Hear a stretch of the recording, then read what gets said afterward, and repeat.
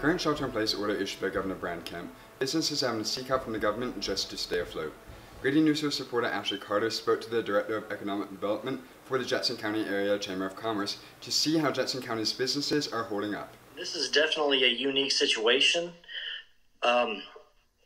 This is somewhat of a self-imposed recession or an economic slowdown, not officially a recession yet, but I think everybody understands that we're all in this together. Business is not so usual these days as COVID-19 cases continue to increase. There's a lot of people that cannot work or have to work from home, and so things are naturally going to slow down. Jackson County has been experiencing large economic growth during the past several years, surpassing many of their surrounding counties. But now, business owners in Jackson County are having to pull out all of their resources to stay afloat. With a lot of businesses looking to the government for support.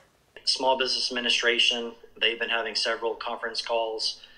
These conference calls have thousands of people, and they're just getting overloaded with the people that join these conference calls to get information on how to do this. I think since this happened, my emails are probably increased at least 300%, and it's back-to-back conference calls.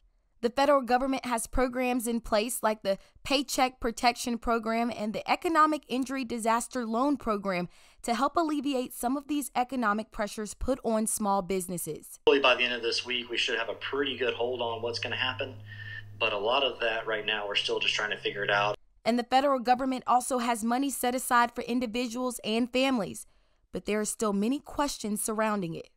Scott said even though all of this is happening, he has seen incredible support in the Jackson County community. Small businesses are supporting one another. The community is supporting our small businesses. Our large employers are supporting one another.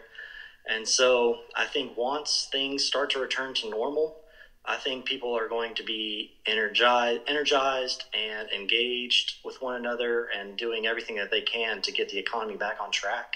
Ashley Carter, Greedy News Source.